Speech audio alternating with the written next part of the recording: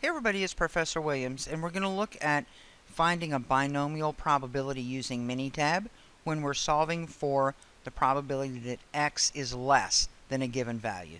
A recent survey by the Knights of the Round Table found that despite rumors to the contrary, only 40% of dragons can breathe fire. So in order to determine the size of their fire brigade, the Knights very carefully take a random sample of 20 dragons. We want to know what's the probability that fewer than 9 dragons in this sample can breathe fire. So we know we have a binomial probability, right, because we have only one of two outcomes. Probability of breathing fire 40%, no fire breathing 60%, and of course the dragons are independent of one another. We took a sample of 20 dragons, so that's going to be our n, or our number of trials. We want to know the probability that fewer than 9 dragons can breathe fire. So we're looking for the probability that x is less than 9. Let's see how this works in Minitab.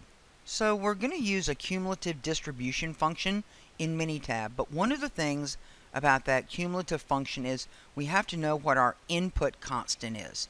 So if you can think about this experiment, right, is I had as many as 20 successes or no successes, right, because I had a sample of 20 dragons.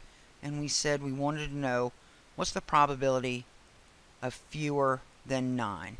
So let's go ahead and find 9. And I want fewer than 9. So the next value would be 8. And so what I want is I actually want the probability of 0 through 8. Because the cumulative distribution function solves from the value of x down to 0, this is the area of the distribution we want, we're going to use 8 as our input constant and let that CDF calculate the probability for us. So I go to Calc, Probability Distributions, and select Binomial. So I want the cumulative probability, so I'm going to select that radio button. I had 20 trials. Remember, 40% chance they were breathing fire. And my input constant, remember, was 8 because I wanted fewer than 9. So that's going to give me from 8 down to 0 cumulative probability. I'm going to hit OK.